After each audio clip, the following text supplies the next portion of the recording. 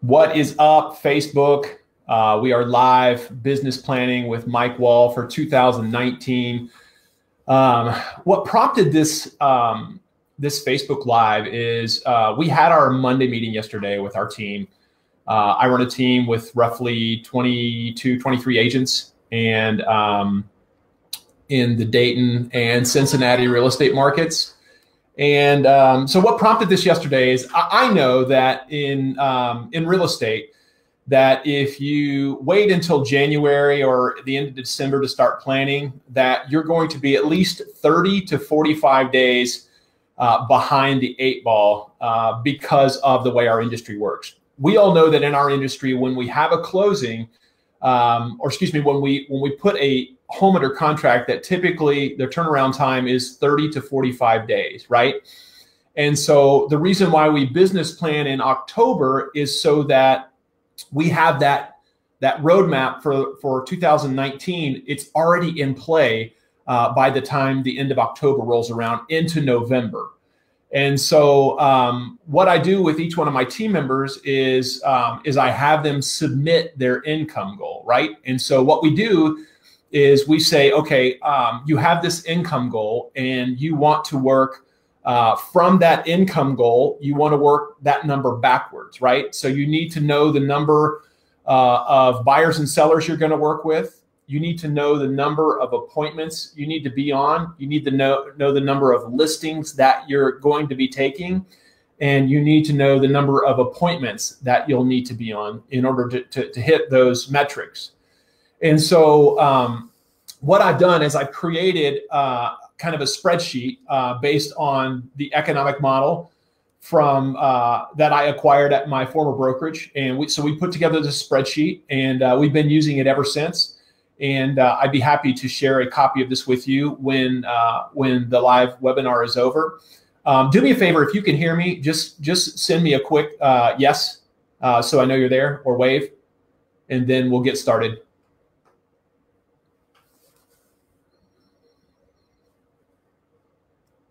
Okay.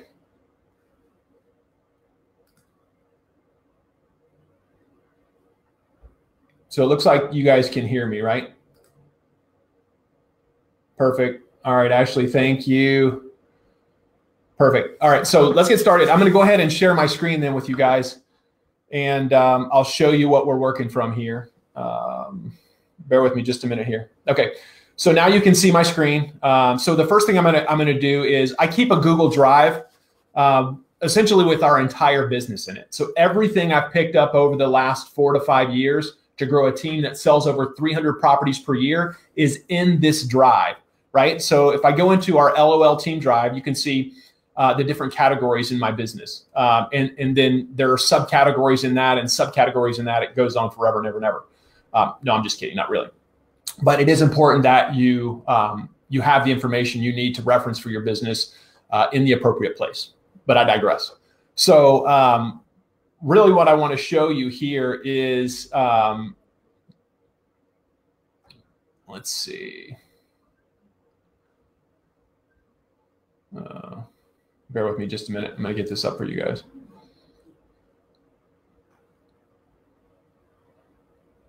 All right. So the first thing I want to show you is our agent income spreadsheet. And then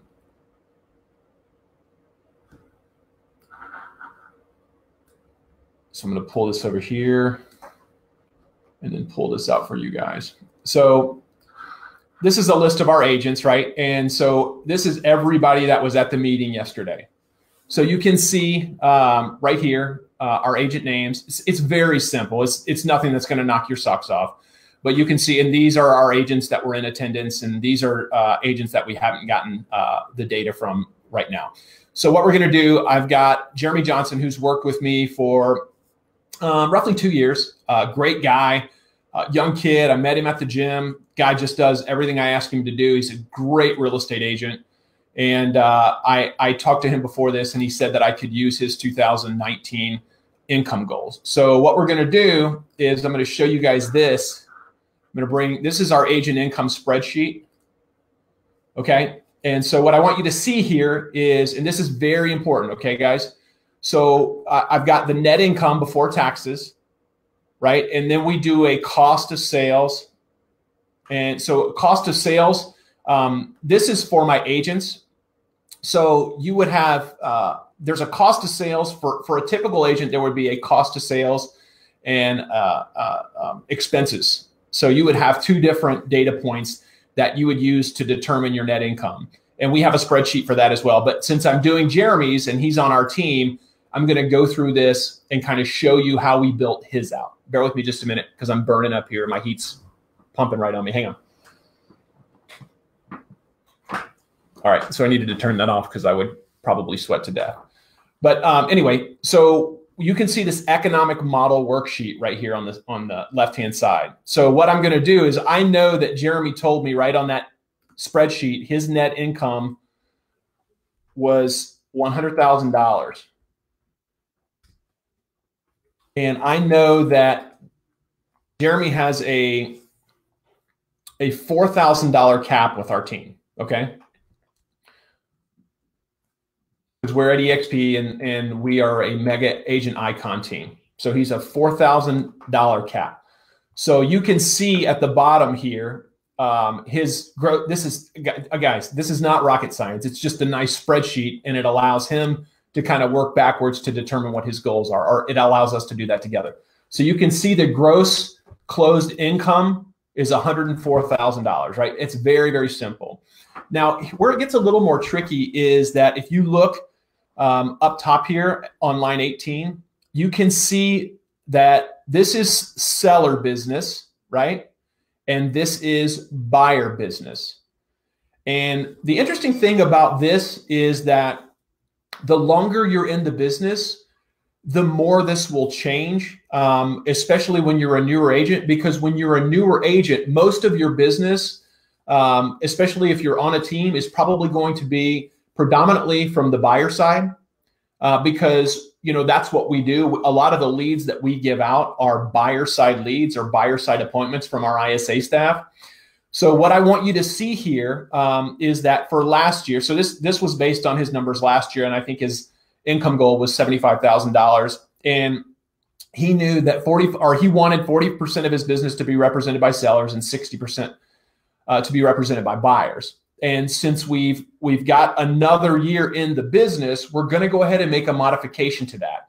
So we're actually going to change this to 50, and we're going to change this to 50.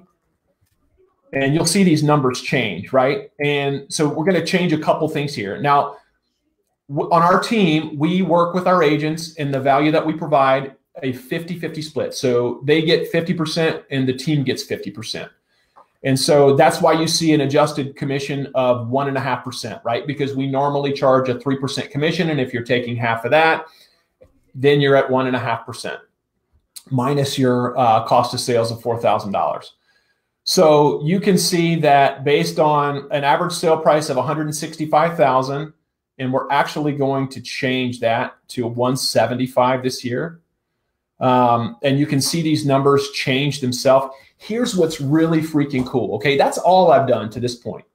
And what I want you to see here is based on $100,000 net income to himself, 50% represented by buyers, 50% represented by sellers, you can see that if you go all the way down to the bottom of this spreadsheet, I told you the metrics that we're looking at were seller listing appointments, buyer listing appointments, right? Seller listings taken, buyer listings taken, buyers sold, and sellers sold. And you can see this is categorized on both sides all the way down to on the buyer side, telling Jeremy that he needs to be on 0.1 buyer listing appointments per day, right? I don't know what that looks like. Maybe that's where you see a buyer and you go, maybe you hand a buyer a pen to write a contract and then you cancel the appointment and that's 0.1. I don't know what that looks like, but who cares? So, and per week, you're 0.8. So what I always tell people is just round up, right? I mean, it's common sense. So 0.8 is one buyer listing appointment per week. Buyer listing appointment, guys, is really what I'd like it to be is for you to be having a buyer discovery meeting. So that is you inviting a buyer into the office, sitting down with the buyer, and essentially going over how you work, getting them to sign a buyer agreement, and then maybe pulling up some properties and scheduling some showings. I have allowed it in the past that a buyer listing appointment, a showing can count as a buyer listing appointment as well. Because theoretically you could get a buyer listing, or excuse me, a buyer, that slipped my mind. Anyway, a buyer agreement signed at the appointment, right? And you could get it signed at the showing appointment. So, and so that would count. So one buyer listing appointment per week. And you can see that here. And then 3.2 buyer listing appointments per month, right? And then 38.1 buyer listing appointments per year. So how freaking cool is that? What if you knew all that in your business, right? How much easier would it be for you? And then it goes back into a conversion rate based on 65%. So we know that the national average is 65% buyer listing appointment conversion, right? So this is listings taken. So in other words, these are people that decide they are actually going to do business with you, right? And so again, per day, 0.08, a half a listing appointment a week, and then 2.06 buyer listing appointments per month, and then 24.76 or 25 buyer listings taken per year. So essentially if you're working on buyer listings taken, you write the number 25 down and you scratch one out every time you get one. So if you look at that over the course of a year, 25 buyer listings taken over the course of a year is not a lot, guys. I mean, that's fairly easy to do. And then, so they know that based on, if you take 25 buyer listings taken, that there's an 85%, or excuse me, an 80% conversion rate on buyers. And so you can see if you work upwards, that's 0.707 buyers sold per day, 0.39 buyers sold per week, and 1.65 buyers sold per month, which is converting to 19.81 buyers sold per year. So this is essentially the entire buyer side of the business for Mr. Jeremy Johnson, right?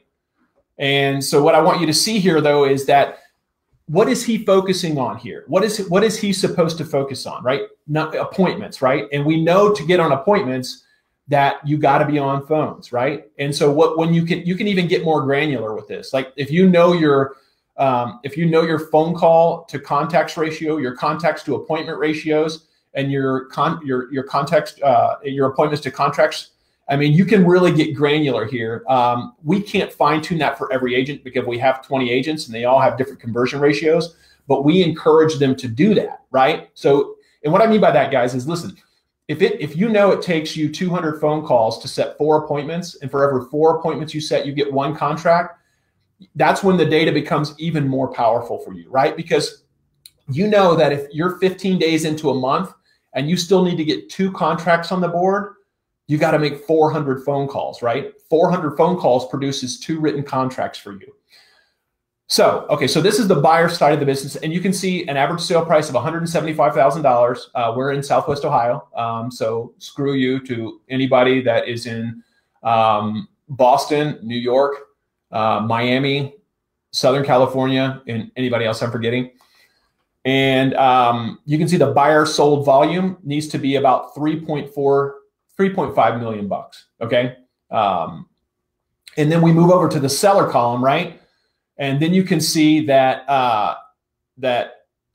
this changes a little bit because what we know is that conversion ratios vary a little bit. The conversion ratios on a seller appointment are about 80% listings taken, and then about 65% conversion. This may be a little bit higher now. I have a sneaking suspicion it is because most listings are selling. But again, we're going to base it on the national average over time. Okay, because we don't know what the market's going to do this year. So just going into the seller side of the business, you can see here that your 0.1 seller listing appointments per day, 0.8 seller listing appointments per week, and 3.2 seller listing appointments per month, right? And so this equals out to 38.1 seller listing appointments per year. Again, these are both the same because you can see it's 50% seller, 50% buyer. Here's where it changes a little bit. Like I was telling you before. So 80%. So on the buyer side, it's a 65% conversion rate from appointment to listing taken or buyer agreement signed, right? And then on the seller side, for every listing you go on, it's an 80% conversion opportunity. That's the national average again. So that's why these numbers will change a little bit above here. So you can see that based on an 80% conversion rate, 0.10 seller listings per day, 0.60 seller listings per week, and 2.54 seller listings per month, right? Equals 30.48 seller listings per year. So what I'm seeing here roughly is to make 100 grand working for us, our team at EXP, you need to be on roughly, or you need to be on roughly, let's see, 76 appointments, 55 listings or buyer agreements, and then 40 sales will get you to 100 grand on our team. Okay. So 19.81. So this is, and we know, again, this conversion ratio, a little lower, right? Which again, I said maybe higher now because more listings are selling and it is more of a seller's market. But again, just using the national average. So, and then what I want you to see here, obviously equal, right? 50%, 50%. But the cool thing about this is if you're a listing agent, and I mean, that's really all you do. I mean, you can change this to say, I don't know, 85%, say 85 and 15, right? And then it changes everything, right? You can see that obviously there's a higher weight on the seller side of the business, right? And like I told you, if you were here during the beginning of the webinar, I told you that what you'll see over time is, especially if you're a team leader, is you'll leverage out the buyer side of the business to your agents so that you can free up more time to be on listings, right? And so that number might change for you. And again, we're looking at one of our buyer agents, or excuse me, one of our agents' income goals, which does not include your expenses, so your operating expenses. So you're not seeing that category here because theoretically, Jeremy doesn't have any operating expenses because we pay all of his, right? He may pay his board dues and other miscellaneous fees, but for the most part, on a team, if you're on a team, we're covering all your expenses. We cover signs, business cards, leads, admin staff, ISA staff, right? We're paying for all that. So, but what I want you to get here, really the whole reason that I wanted you all to join me today is so that you understood that if you really want to be successful in real estate, you have to have a business plan. Because if you don't know where you're going, you'll never know where to start, right? And this is the first step in building out a business plan for 2019, is knowing what income goal that you have in mind, right? Because once you have that income goal in mind and then you have a spreadsheet like this, it just makes it easier. You know what you have to do every single day, every single week, and every single month to hit your goal. And you know if you're not on track, and you know if you are on track, right? You may go in at 4 months in, and you may be way ahead of your goal and have to make an adjustment to this spreadsheet. And that's okay, right? That's a good thing to have to do. Or you may be behind, and then you know what you have to do to make it up. But if you never build a plan, you're never going to hit your goal. So that's really what I wanted to show you today. I didn't come to take a lot of your time, just to deliver some value and kind of show you what we're doing just on our team from an inside perspective. And listen, if you're interested in building out a business plan or jumping on a call one-on-one with me to answer any of your questions in your business, I'd be happy to do that. Go to www.liverealestatecoaching.com. And my calendar will pop up, and just put your information in there, fill out the questionnaire, and we'll jump on and do this live together. So thanks so much for joining me. Talk to you soon.